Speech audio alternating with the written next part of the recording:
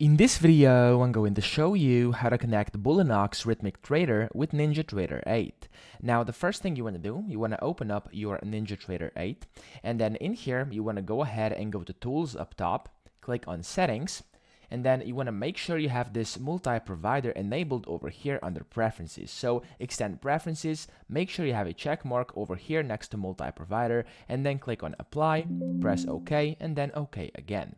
Now after this, you will have to restart your NinjaTrader 8, so this settings apply, and then after you do this, you want to go to Connections up top, and then click on Configure. Here, what you want to look for here on this available list, you want to scroll down, and you want to look for this one, which is called Rithmic for NinjaTrader Brokerage. Click on this one over here, and then basically you have to double click it so we can add it down here to configured. Now, once it's down here, you can just basically click on it and it's gonna pop up, and here you can give it a name. We're just gonna name it Bulenox. There we go. And after that's done, you want to, of course, check if you want the connection on startup, which I'm assuming you will have to. I mean, you will want to do because it's just convenient. You don't have to do it manually each and every single time.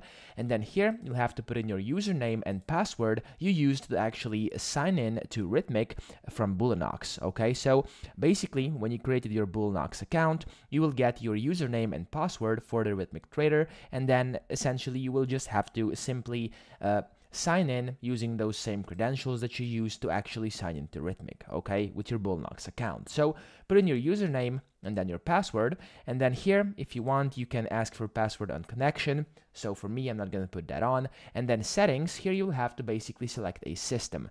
Now, as you can see, there's going to be a lot of these systems over here, and usually, for most people, it's going to be the Chicago paper trading, okay? So the way you actually find this one, let me actually find it over here on the list. So you go select the system, and then here it says Rithmic Paper Trading Chicago. Okay, so usually it's going to be this one, but in case this one is not the correct one, you will know because you will basically have the info on your website on Bulenox. It's going to let you know which one you have to essentially select, as well as on Rithmic. Okay, but usually this is the one that's going to be it. So after you put all of these things in here, you simply want to click on Apply and OK, and that way you've successfully connected Bulenox to NinjaTrader 8 via the Rithmic Trader, okay? So that's pretty much it. I hope this video helped you out. If it did, please subscribe to the channel and help me out as well.